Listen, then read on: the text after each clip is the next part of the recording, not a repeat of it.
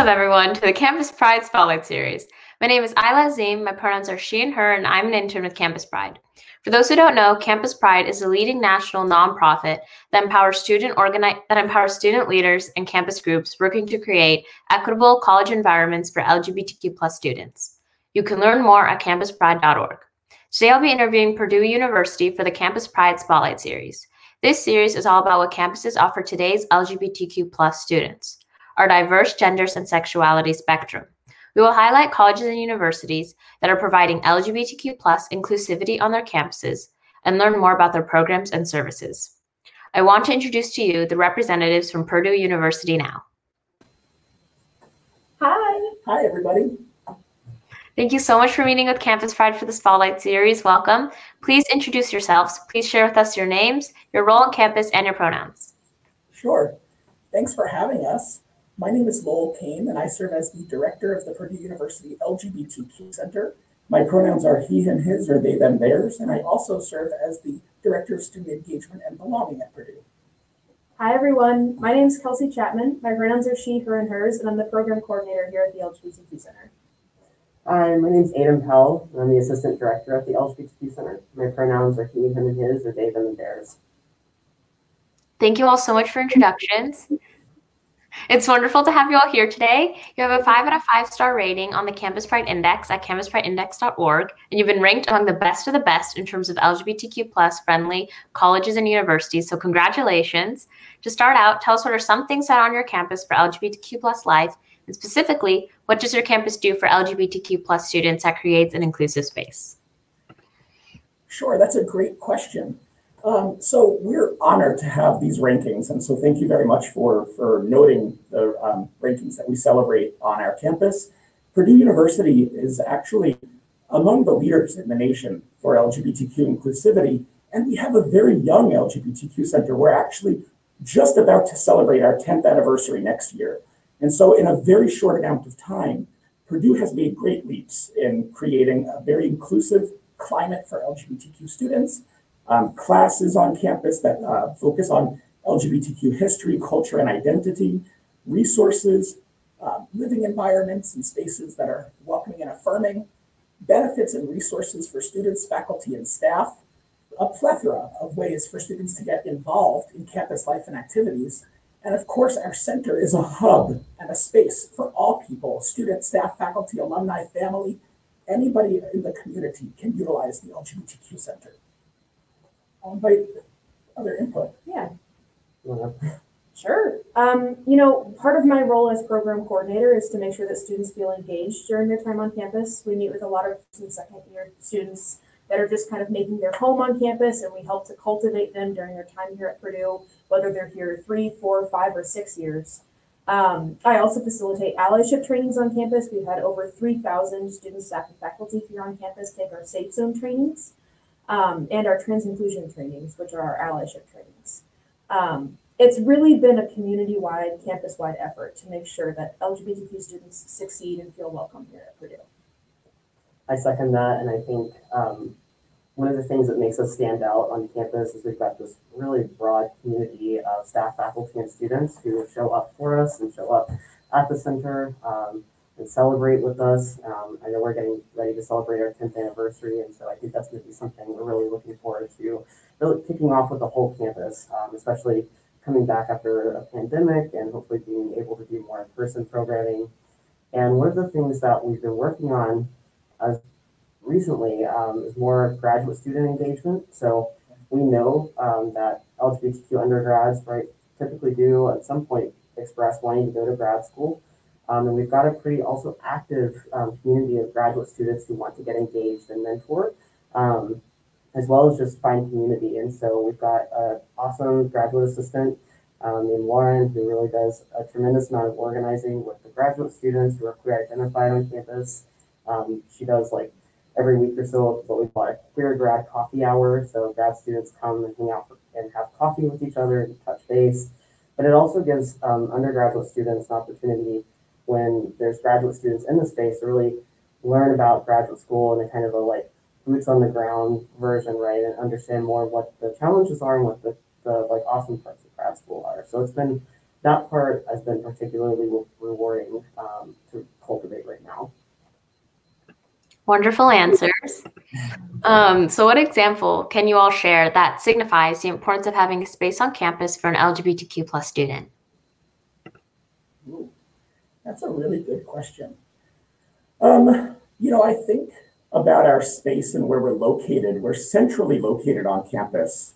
If you come to the LGBTQ Center, you're coming to a space that is in close proximity to our 4 other cultural centers, which is very important to know that we are one of 5 centers on campus. So we work in connection with and in partnership and collaboration and support with our Black Cultural Center, the Latino Cultural Center, the Native American Education and Cultural Center, and the Asian American Asian Resource and Cultural Center, all within a 2-minute walk from our space.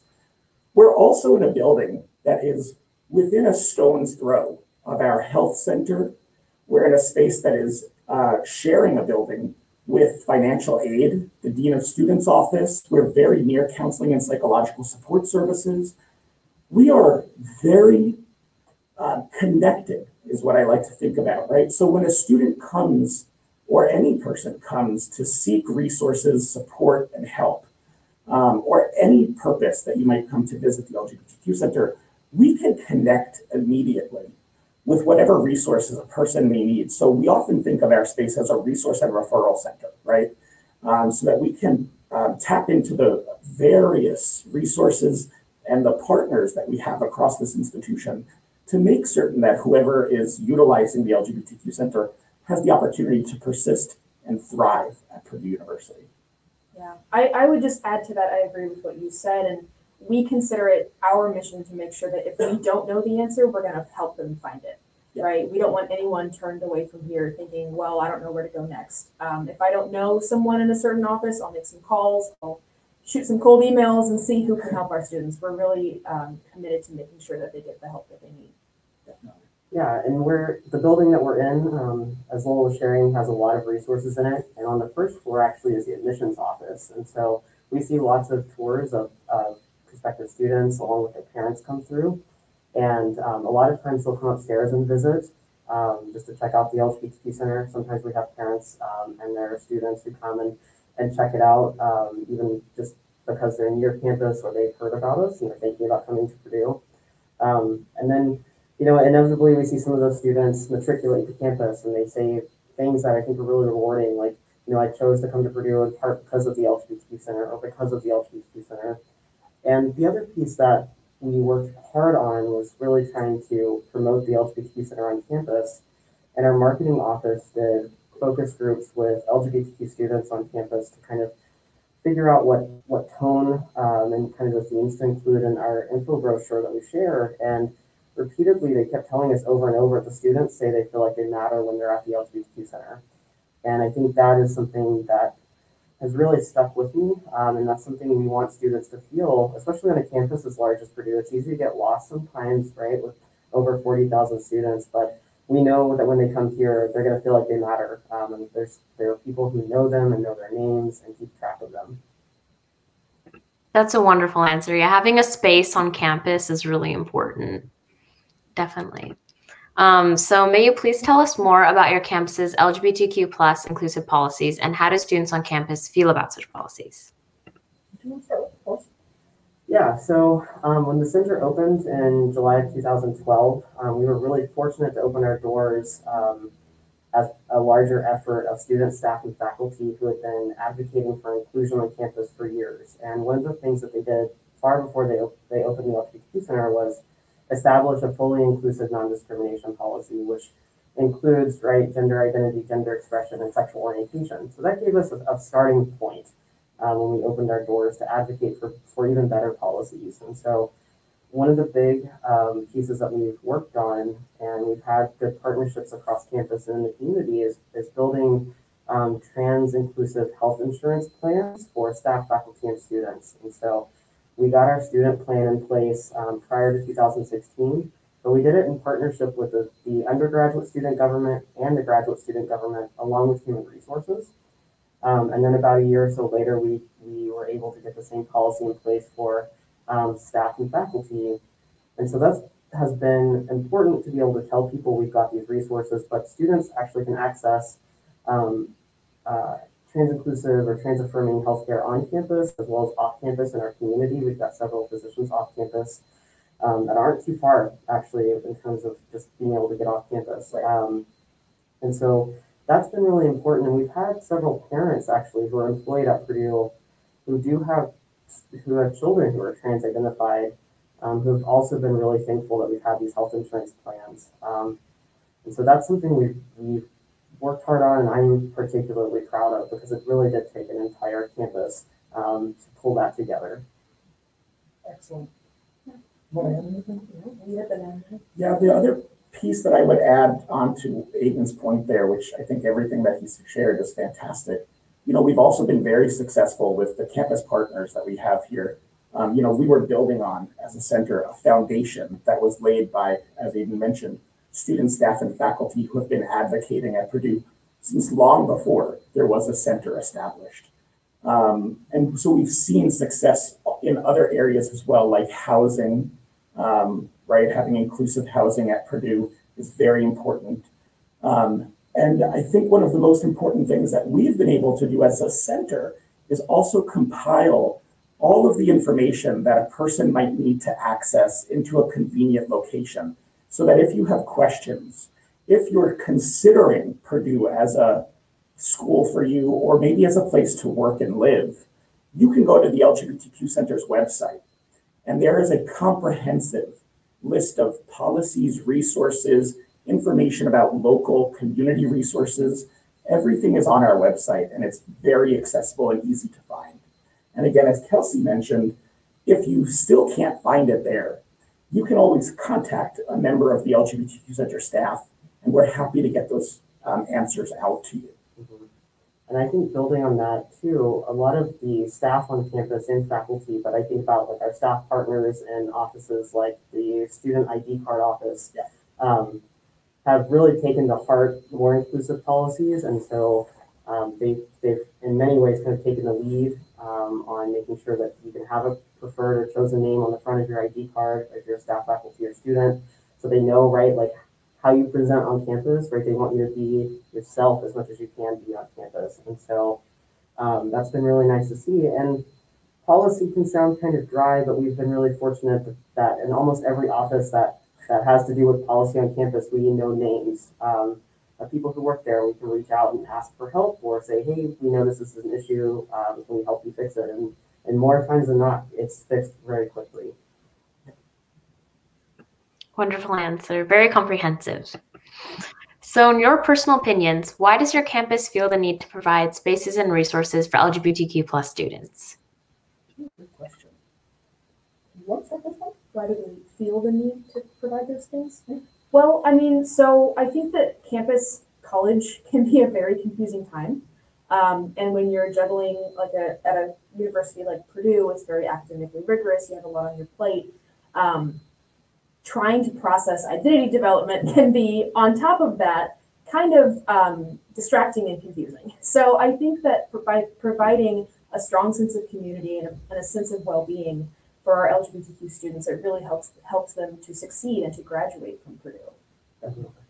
Yeah. And we see a lot of staff and faculty coming to Safe Zone training, which is our 3-hour ally training. We've been offering that training for years. I mean, really almost since the center opened its doors, and we've not seen a decline in participation in that time. All of our CAPS, our counseling and psychological services team, is trained in Safe Zone. It's a requirement for them to, when they're hired, to go through Safe Zone training. And so I think we see this commitment from across campus that they understand that there are so many challenges and exciting opportunities that also come along with being a student. And every staff member and faculty that we're engaged with is really committed to student success in that regard. And they want to see LGBTQ students, be successful while they're here and graduate and have an awesome career in life. And so I see that commitment. We actually just did a Safe Zone training this morning, and we had a lot of really good engagement and conversation about how to be supportive of students during their time here. And so that's been really, I think, very incredible over the time that we've been offering Safe Zone, to just hear that echoed over and over again. And I'll add, I think that commitment to success, right? Student success, persistence and success is very present across our institution. We want students to thrive. We want students to have the best Purdue experience that they can. And so our center provides a multifaceted approach, right, to supporting students from even before they are admitted to Purdue University, through their college experience to graduation. Our Lavender graduation is a big ceremony that we love to celebrate. We're working on it right now. We have opportunities for study abroad. We have opportunities for training people, right? We want to make sure that people have the best experience throughout their entire time, even past graduation into the alumni experience. And our institution understands, right, all of these components that Aiden and Kelsey have mentioned. And I also think that there's an understanding that the incoming students now are also coming to the college campus with some level of expectation that these resources also exist for them. And so that we are a part of the institution, that LGBTQ plus people exist, that we are meant to be at Purdue University and every campus, that we are meant to have space, that we are meant to have resources and programming, and that we are meant to have support. And so I also think that the commitment that we see here and the growth of this center is reflected through that understanding as well.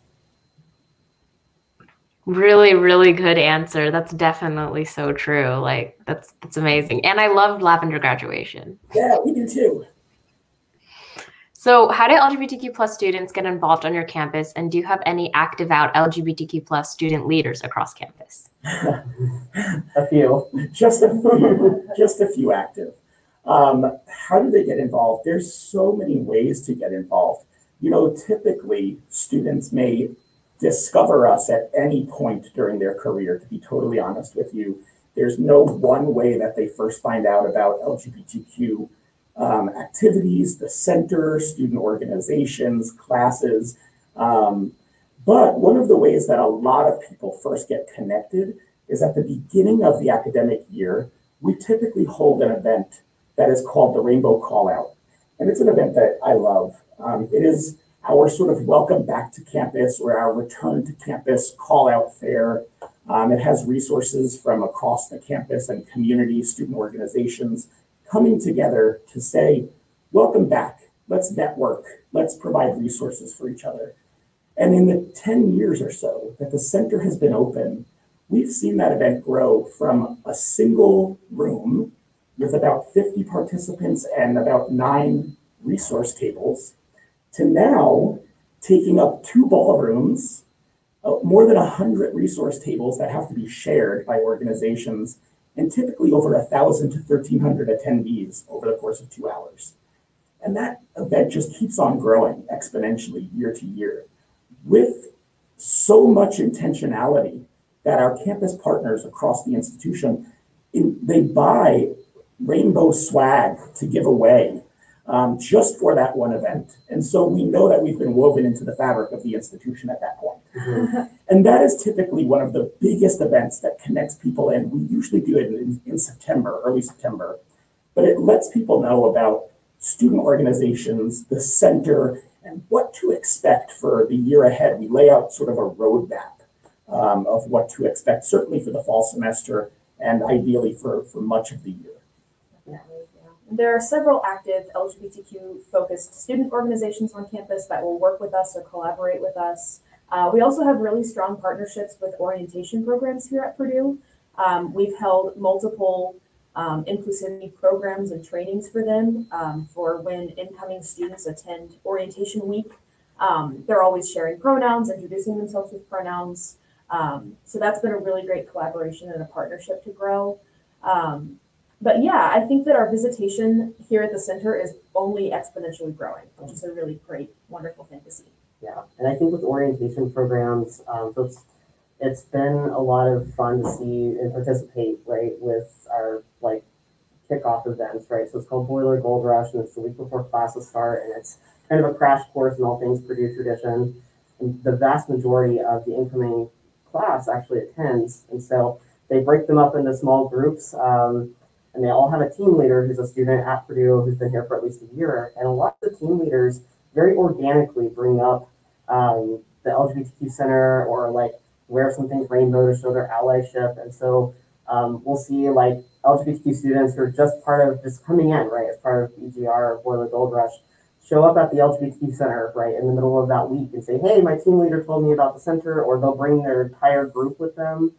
And then we also get to do just a kind of introduction to the LGBTQ Center towards the end of that week. And the community just across the river in Lafayette has Outfest every year right at the end of Boiler Gold Rush, which is our Pride Festival, right downtown. And so students can actually, just on that weekend, you actually go downtown and meet with the local Pride Center and go to Outfest. We see a lot of our student leaders show up the week of Boiler Gold Rush to start networking with students and start recruiting them into different student organizations.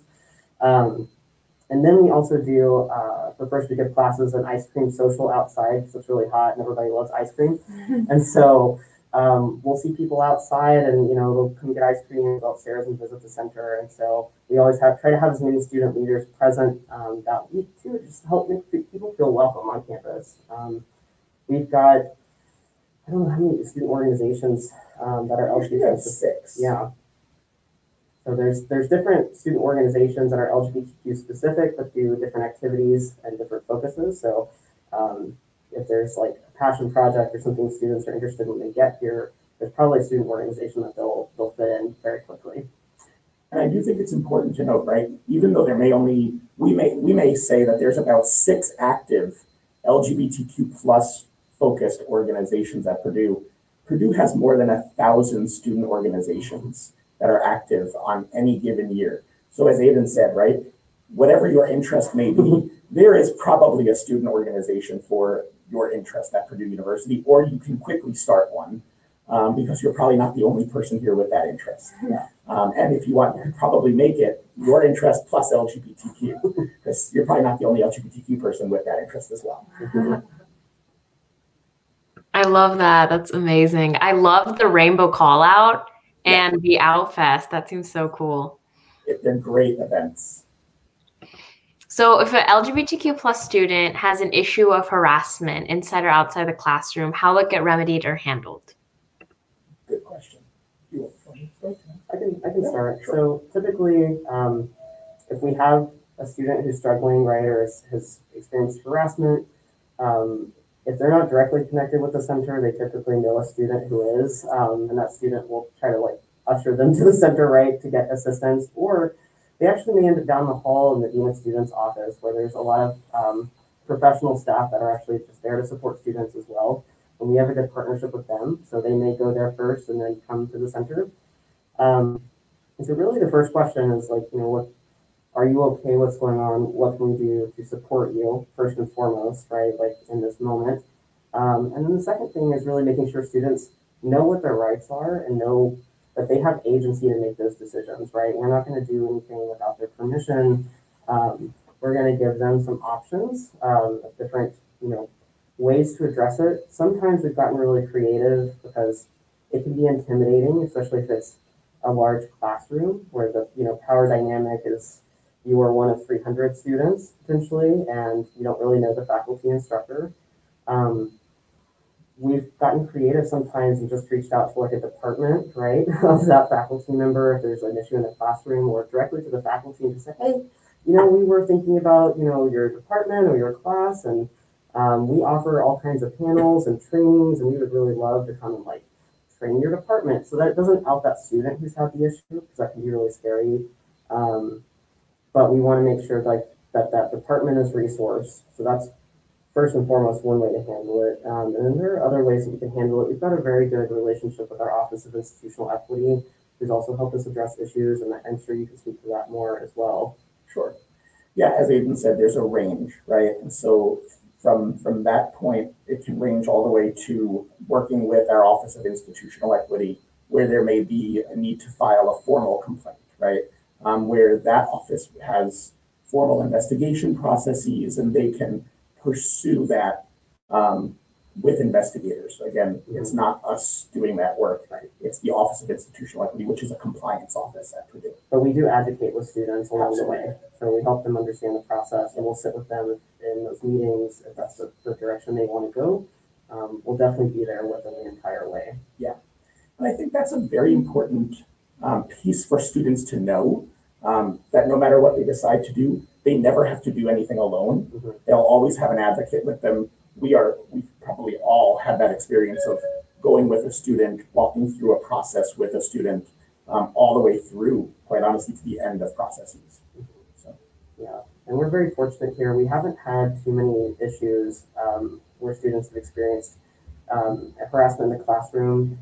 A lot of times the biggest struggle they have is really figuring out how to introduce themselves with their name and pronouns if that's not what's on their record, right? Their like academic record. And so we've certainly helped students draft those emails. But the other thing that we've done so that they don't even have to be the ones to initiate the contact with the professors is we've started training instructors on campus to be the ones to reach out proactively the week before classes to just say, hey, I'm really excited. You're going to be in my class. This is a little bit about me. If there's another name you go by or set of pronouns that you include on the roster, just let me know. Super looking forward to seeing you next week. And that's really changed the perception students have and the kind of reduce their anxiety about starting classes that first week. Absolutely. That's marvelous. That's so important. That's amazing. So how's your campus supporting students across their diverse intersections of identity? Can you repeat the question? How is your campus supporting students across their diverse intersections of identity? Yeah, that's fantastic. So again, we are part of a larger division of diversity and inclusion, right? So we're not a standalone center. We don't operate in isolation. We do everything. I think when I think about our programs, our services, and the way that we operate, quite honestly, is in collaboration with our whole division, which, as I mentioned, we're one of 5 cultural centers on campus. Everything that we do is in partnership with a host of other campus resources so that we're supporting our students, faculty, staff, and community at the intersections that we all live at.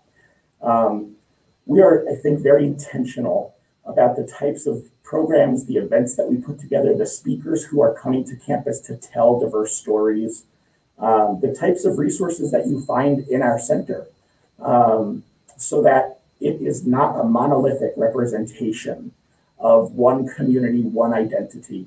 And I think that's a very important way to approach this work. Yeah, I would just add to that is that whenever we do programs on campus, when we bring major speakers, it's always been a very intentional thing for us to cross-collaborate with folks and departments across campus. I can't think of a single time where we would turn down the opportunity to work with others across campus to bring in more experiences and opportunities. Yeah, and on a campus like Purdue, that is a predominantly white institution. That's something that we have to be cognizant of, and that's, I think, definitely informs our programming. It informs how we do our safe zone training, right? So we try as much as we can to talk about intersectional identities in safe zone training. So I always tell people, right, your allyship has to extend beyond just thinking about someone's gender identity or sexual orientation. And we really want you to be an ally to the whole person. And I think too, we've got, you were talking about the cultural centers, all of which are thriving and working really hard on campus. And we've also got student services that focus on a variety of different areas. So first generation college students, which I'm a first generation college student, so that's something that's important to me, and kind of my own development. But we also have a really incredible disability resources center on campus, and they've been working very hard the last few years to update their model so that students know that they can go there if they're having any kind of issue. And so we sometimes end up being a portal, right, or kind of a step to getting in contact with the Disability Resource Center. A lot of times students may have depression and anxiety, but because that's both common but not really talked about in terms of being a disability potentially, even though it could be interfering with their ability to go to class, right?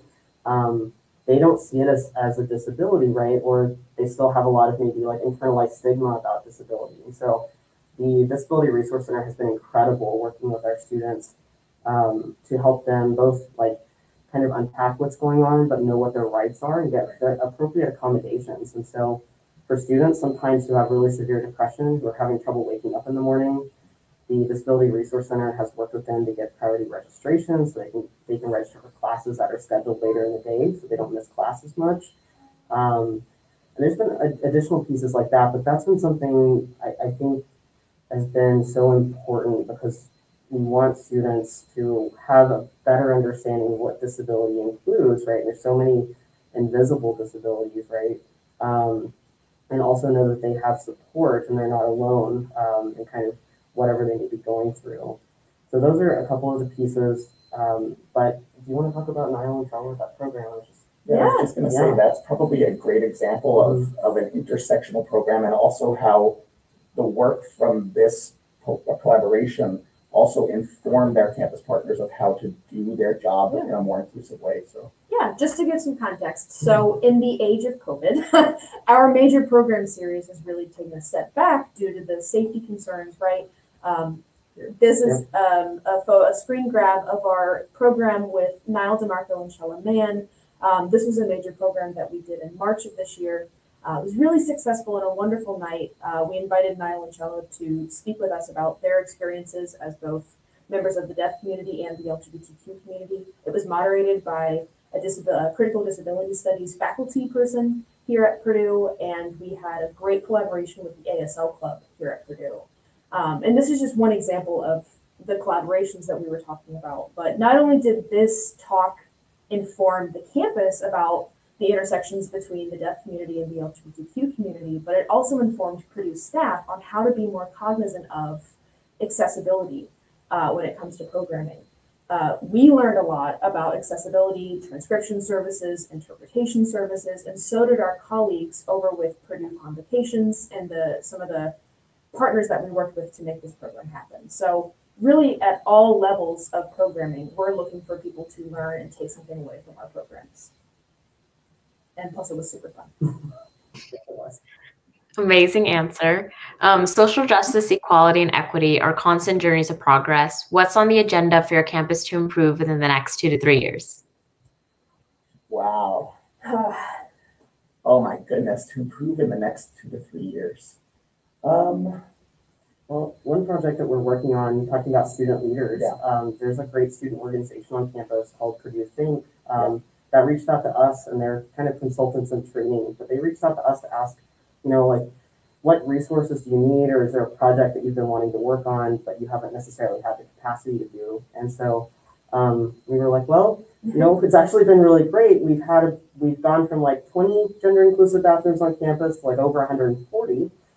But campus is so big, we don't have a like really good map of all of them, or like even like an app to find them. When you need a gender inclusive bathroom, when you need the bathroom, period, right? Time is often of the essence. And so we want people to be able to find gender inclusive bathrooms, even on a campus as large as this one. And so that student organization has been really incredible at helping us kind of map out not only the actual physical bathroom spaces, but where some of the gaps are in getting more bathrooms created. But we've got gender inclusive bathrooms in those spaces and buildings on campus, which is nice to see. So I think continuing to expand out gender inclusive bathrooms. We have gender inclusive locker rooms in the co-rec, but there's not enough of them because they're actually in pretty high demand. Yes. So looking, into the future, how we can better collaborate with our co-rec and nutritional staff and wellness staff to increase accessibility in terms of facilities. Because we do have a lot of LGBT students who get involved in intramural sports and go to the co-rec all the time. And I'll add, I always am thinking about the opportunities for study abroad and international experiences. That's a very big part of the Purdue experience here and a priority from our campus administration. And we have operated a wonderful study abroad program that has been on hiatus, of course, due to the pandemic. So I think that we have had the opportunity during this pause to revisit what that program might look like and also make it a little bit more accessible to folks, perhaps by building scholarship opportunities, working with alumni to help cultivate that program and make it more approachable. Of course, study abroad can be a pretty expensive endeavor for a lot of folks, and we know that students within the LGBTQ community may be differentially impacted by financial issues. And so finding ways, excuse me, to make that experience more approachable to more students, I think would be fantastic for us. We really want to see that program come back online and even bigger and better than before. I think one more thing, and I'm going to put you on the spot in a second about it. So every year we've seen increasing visitation to the LGBTQ Center. So prior to the pandemic, we were seeing on average of like about 40 students come through every day and spend time at the center. So part of it is always expanding our space and finding more space. But we see students come in and they study and they hang out, they use our computer lab, and they play games and socialize and drink a lot of coffee. We always have coffee on.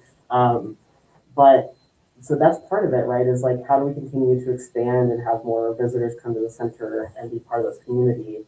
And so we've also started expanding out to more community-based programming. One of our big successful events is Fabulous Fridays, which is kind of like a decompress and de-stress day. Every Friday afternoon, we do some sort of like basic craft, like kindergarten level crafts. It's a lot of fun, but you don't need a lot of skills. But it just kind of brings people together to do something that's so different than study. And it also gets them to connect with the center before the weekend. So if they need anything, we're better positioned to help them. But Kelsey's also been working on a really big initiative as well. So can I put you on the spot about game night? Definitely. I thought I knew where that was going. I was like, are we going to talk about game night? Yeah. So in 2018, I started the Game Night Initiative. And this was really to try to connect with students who I noticed were coming into the center, but maybe not engaging as much or in the same way as some of our Fabulous Friday participants. I'm a huge gamer in my personal life, and so I started game nights, and we started playing D&D, board games, video games, you name it, we were going to play it.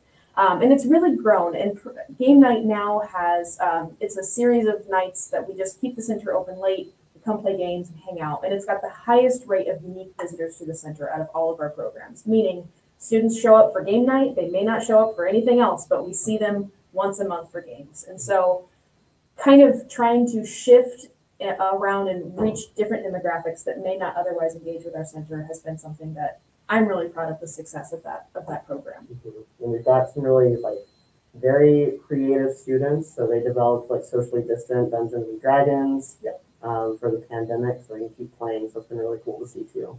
It's been fun. Really cool answer. That is so cool. So may I ask you a random question? So what is the queerest or most LGBTQ plus aspect or thing about your campus? What's the queerest thing about our campus? Oh, man. Trying to think. No. Yeah, I was gonna say, like, one of us at the center. Yeah. I mean, certainly the center is it's a hub. You know, we're in somewhat I would call this suburban or rural suburban Indiana. So I mean, it's not like there's a lot of LGBTQ nightlife around in the area. You know, we do have a Pride Center that is downtown that is separate from the LGBTQ Center on campus. We do have, as Aiden mentioned, Outfest, which is a local Pride festival that happens. But the queerest thing on campus, I would say GRL's amateur drag show. Ooh, so there's a really active, affirming and LGBTQ inclusive sorority here on campus called Gamma Rho Lambda, and they host a yearly amateur drag show, which is coming up. They're doing a virtual COVID-safe drag show because the show must go on. That might be the queerest thing on campus. I look forward to it every year. It's a fundraiser for the Indiana Youth Group, which serves youth who are LGBTQ identified. It's located in Indianapolis, but not far from here, but they have a lot of virtual events and programs. We also love the rainbow. We've rainbowed a lot of things, and we've got our Purdue team store started selling rainbow merchandise, part of the proceeds go to support our like emergency fund for students. So that's good. And I also think the center, I was thinking about, you know, it seems kind of obvious, but there is one thing about the center that I don't know if the university was expecting. So we finally got around to painting the center, and the university gave us this Sherwin-Williams paint swatch book. I think assuming we would pick one color for the whole center, which was funny. And so we picked one color for every room, which we felt was a pretty conservative choice, because we may have painted every wall a different color otherwise, but they were like, oh, that's a lot of colors. Yeah. So we may be the at least most colorful like walls at space on campus for sure. I'll add two more tiny things or little ideas. Within the LGBTQ Center, we have a really beautiful collection of art and artifacts from sort of the history of the LGBTQ community. And so I think that that's a really cool display. Posters, paintings, historic pins and buttons, flags, right? Posters from speakers that have come to this campus, historic marches on Washington. So I think it's just really interesting to see a history that we are always working to uncover and recover, because it's often omitted from the curriculum. And so for many students, this may be the first time that they're seeing their history or touching their history. And building off of that idea, we also have this incredible partnership with the Purdue University Archives. And our archivists have been working with the LGBTQ Center literally since the week we opened to archive the history of the LGBTQ Center, everything that we have ever done on campus, and working with us to, again, uncover and recover the LGBTQ history of Purdue University. So pushing back the history of student organizations going back 50 years to Gay Liberation Front in 1971 and 73 at Purdue, and finding those stories with us so that we can better tell the presence and the activism and the push for change that has led to a space like this center even being possible. Amazing answer. I love that so much. I love art, and like LGBTQ plus history is so important. Like, that's amazing.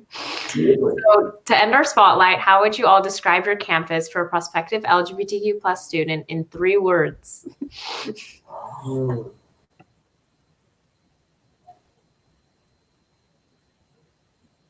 We want you. Yeah. Please do. Please consider Purdue. If you enjoyed our spotlight, if you want to get to know us better, we're happy to talk after this. Just reach out to us. Consider Purdue. It's a great opportunity. It's a great experience. And we're here to support you during your time here. Absolutely. We're a big community. We want everybody to know that they are welcome here, and they're part of the Purdue community long after they graduate. Yes. We want you. We want you. That's yeah. It. Yep. I love that. Please share for those watching on your website to learn more about LGBTQ plus life on your campus. Again, thank you all so much. Campus Pride appreciates your hard work and continued efforts to create an inclusive space for LGBTQ plus students to learn, live, grow, and especially thrive at Purdue University. Your work makes a positive difference in so many lives. Thank you so much, truly. Yeah, thank you for having us. Thanks so much. Thank you for watching the Campus Pride Spotlight series. If you wish to learn more about this campus or any other college or university, you can search for free at the Campus Pride Index online at campusprideindex.org. That's campusprideindex.org for over 400 plus colleges and universities who have come out as LGBTQ plus friendly. Again, my name is Ayla, and thank you so much for watching.